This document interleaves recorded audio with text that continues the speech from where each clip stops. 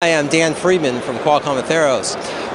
What we see in trends in Latin America compared to other regions in the world, for example in North America, is as Wi-Fi becomes more and more popular in Latin America as it has everywhere else in the world, in Latin America they have a very specific problem they need to address, and that is it's very common for interior walls within the home to be constructed of concrete, and that tends to block the Wi-Fi signal from going around the home. So with a hybrid solution here, combining power line based on the Home Plug AV standard and Wi-Fi into one device within one adapter that we show here, we can extend the broadband connectivity from the residential gateway from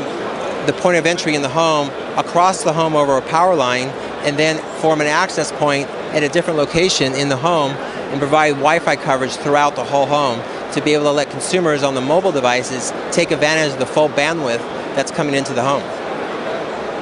Talk about the Snapdragon integration, how that's helped Atheros and Qualcomm. And with the merger of the two companies now forming one big company, we're able to leverage intellectual property from both companies. So a lot of products we're developing now incorporates and uses the Snapdragon platform as the main SoC processor with our connectivity solutions from the Atheros side.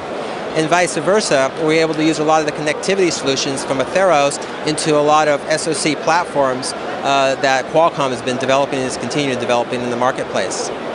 And with the combined of the merger, with Atheros having a strong presence not only in the retail market but also in fixed line carrier markets for broadband broadband into the home and paid TV services, along with Qualcomm's